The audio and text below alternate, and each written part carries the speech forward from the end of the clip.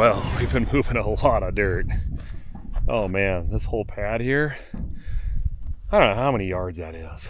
There's got to be 150 yards of soil that we've taken from down below and put up here. But I really want a nice big pad here. For one, if you're playing basketball, you don't want your ball to roll down the hill, so nice to have a level spot up here.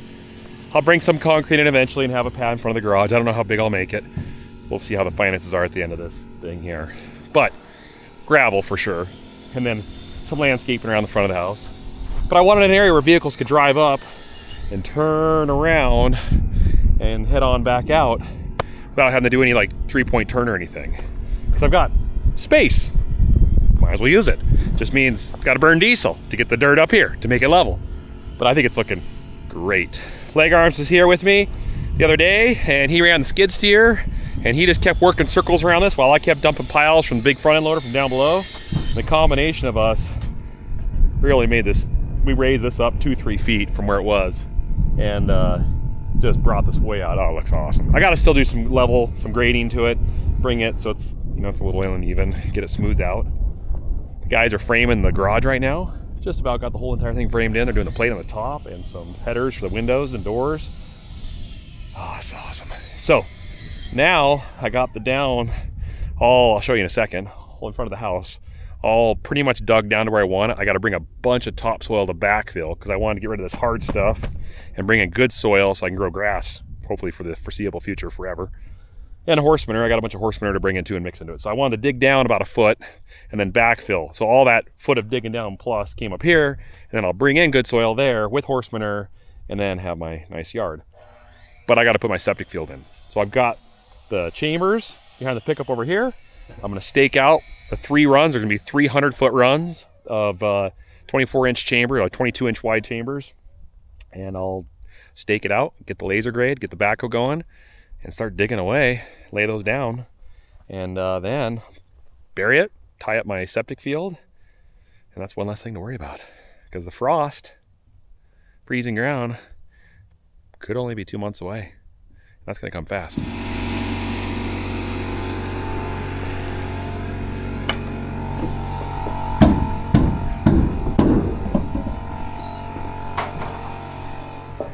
Look at that. All that right there. Dug all that out. And right there. So topsoil, whole area, manure, and a beautiful yard. So this is all the topsoil I brought in earlier. That's why I didn't disturb this. But all the areas where I didn't have topsoil, I dug down, you know, 1 foot to try to bring it. So that way, as I bring in topsoil, we'll have at least 1 foot of topsoil here. I mean, it's, you know, it's not perfect, but for what we're doing, it's going to work out great. So, septic tank. Yeah, I got to come out of there. I got to dig the backhoe down, put a box in. I'm a little tall here. There's going to be a diffuser box. It's over there, a little concrete box that then splits the runs for the 3 chamber runs. And so I'll drop that in. So there'll be a schedule 44-inch to that. Then I'll branch off. One will go to the left, one will go to the right, one will go out. And then row of chambers, row of chambers, row of chambers. And so I'm going to try to square it up with the house if I can, and make them in line with the house so it doesn't look awkward when you look out the window and they're kind of at a weird angle. And for that, I brought, oh, where'd it go? Rangefinder.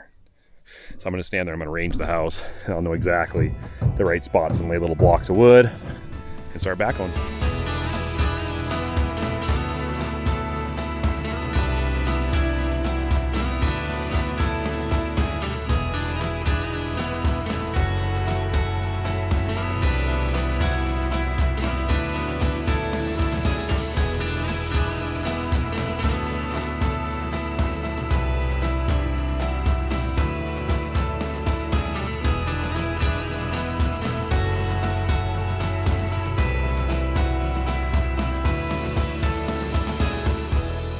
Walk around the corner here. It's got the beam set for the main garage door. I guess that's not the main, the large garage door, the 16-foot. Look at that. They've been busy putting OSB all over this thing. Man, it looks good. So this is 7/16 OSB. They were a little hesitant to do a lot of this because there's no trusses on, and for wind load, it kind of make a little bit of a sail. So when the time comes and the wind's blowing, if you don't have the trusses on there, you might lose a wall and fall over. So they held off, but trusses are coming this week. This side's fine because this side's down low, so they sheeted all that. the upsiders, they're just doing one round around the bottom. It's starting to look like a house. I'm glad we bumped that out instead of one just giant flat wall across here. It just adds character to it. Looks good. All right, so here's what I'm thinking. Won't be long and the trusses will be here. And the thing with this house is it's got a gable that overhangs quite a bit of the front porch. There's going to be a beautiful vaulted arch in the front and then a smaller one right where you walk up the steps, and then the whole length of the porch will be covered. Well, that the gable needs supported by posts. Well, the posts need supported by concrete footings in the ground. And that's what we got this beautiful thing of leg arms contraption machine thing that we got. The digger derrick. So we're going to take off this 8-inch bit. I'm going to put the 24-inch bit on. It's over there by the building. Pop that off, put 24 on. I'm going to poke a bunch of holes. I get Roger and Jake kind of figured out exactly in the plans where I need them. Got a bunch of concrete ready mix ready to go. So if they're going to bring a trommel or concrete mixer tomorrow, we'll get some water. But I might as well today get the holes drilled. We'll mix the concrete, pour it in the holes, get it ready, so that when the trusses come, we can have the posts ready and support it. Because it's beautiful weather today. Great time to be drilling. Let's start it up. I almost always forget. Power disconnects. They're amazing. So good. Save you a lot of money in batteries. You just kind of forget to turn them on when you go to use it. And you're like, wow, this thing started.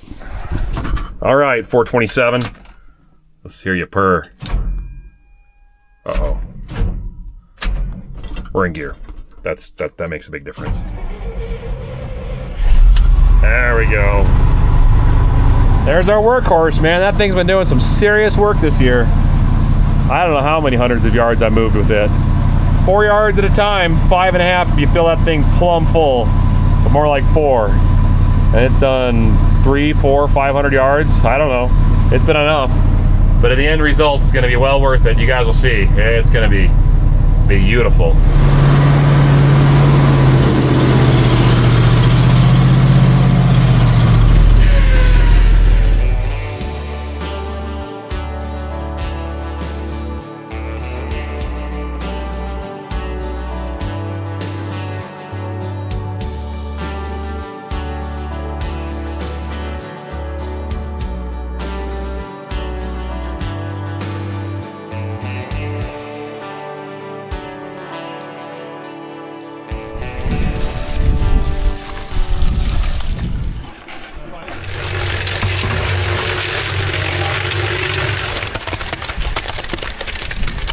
Keep getting pulled back and forth between different projects. And I'm back here again. All right, let's see what we got.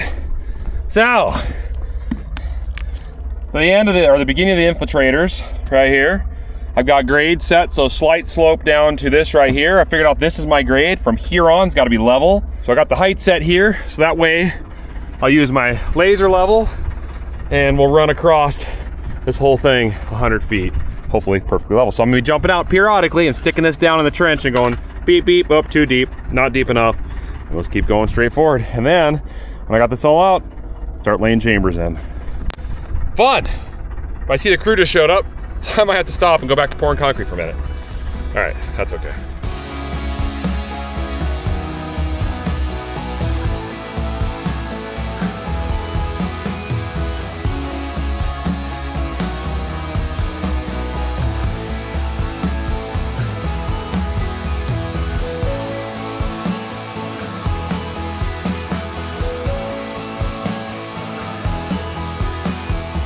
Well, let's take a look what the great room will be in the morning.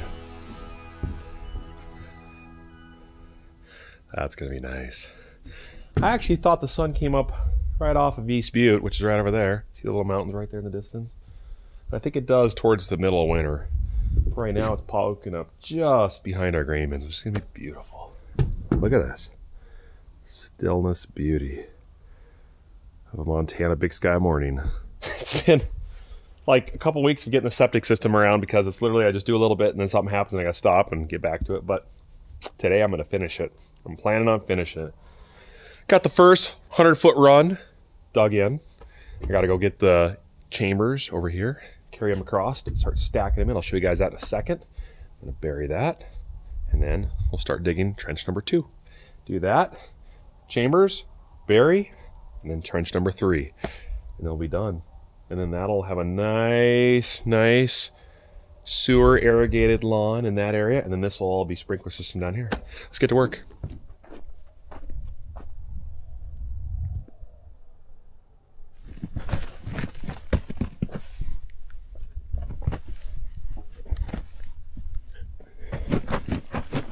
All right, so chambers, I believe you just take it, drop over the top of that notch, and it locks down on that little nub there, kind of like Legos, and I just start stacking them on top of each other the whole way through, and then backfill all this. So let's get to work.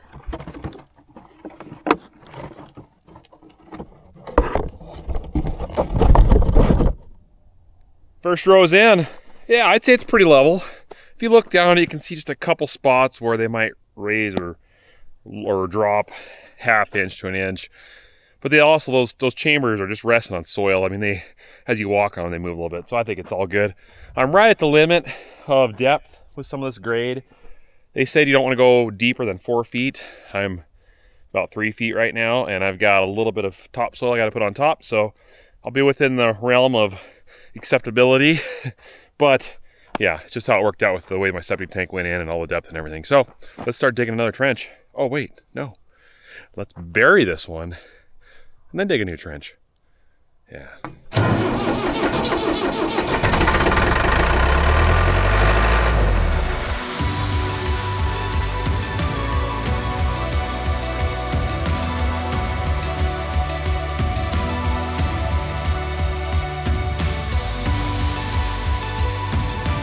Well, check it out. Bam, bam, bam. 3 100-foot runs of 22-inch wide by 4-foot chambers. I got them level with the laser grade, perfectly straight all the way across. Just barely put some soil, well, lightly put some soil on top to bury them, to bed them. Come back in here with the box grader, and I'll just level this whole pad out here and make it nice for the topsoil to come back on. That's done. That's overkill for this house. For the 3 bathrooms we have, I know they go by bedrooms, but I don't foresee us maxing out the capacity of this drain field. I went overkill on it, so 300 feet, that's enough. Check it out. So we're all connected to diffuser box, everything's good there. And I got the screen in for the drain field, so, or the leach field, so the screen can be pulled out of the tube. You just grab a handle in there, a little PVC pipe, I can pull it up, clean it, put it back in. That's good. And I just finished plumbing in the run from the house to the septic tank. I had to put a little 45 and a 45 and then drop it down to get it down. When I dug the hole for this tank, I dug it just a hair too deep, about probably a foot, which dropped all that a foot, which is unfortunate, but too late. So I'll just bury this. It'll work. We're good. Got my T in there, got the lid. I'm going to get a riser so that way we can pump this thing in the future when we need to, so I don't have to dig down and try to find the lid. And now, that one right there, that's the drain tile for the house, the perimeter of the house. And it runs down this way too. So I thought about tapping it into here, was told don't do it. So I'm not. So now I'm going to take this, and I'm going to go somewhere over here, turn it somewhere over here, and I'm going to dig a big hole here, fill it full of field rock, and then have that drain tile just run down inside there. And that way, if it rains, I'll have a nice big cavity for all that rainwater to go to, leach into the ground. And I have a leftover chamber too. I'll take it back. All right, let's keep going.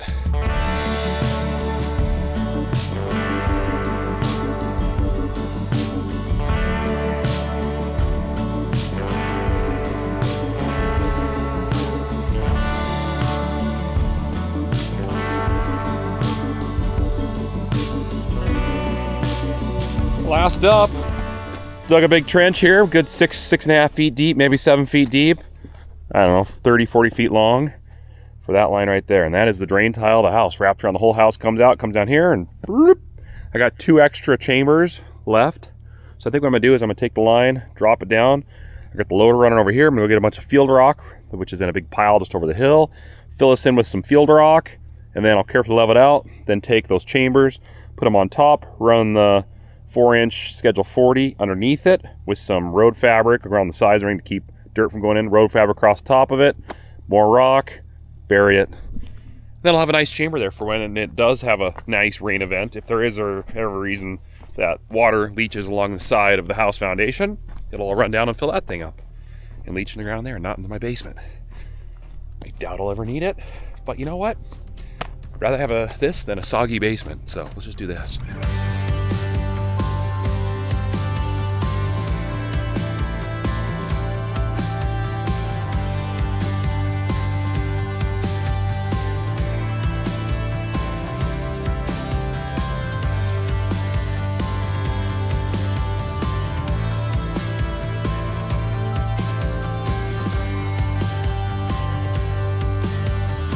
Well, now that all that's done, besides the septic, I'm not going to bury that yet.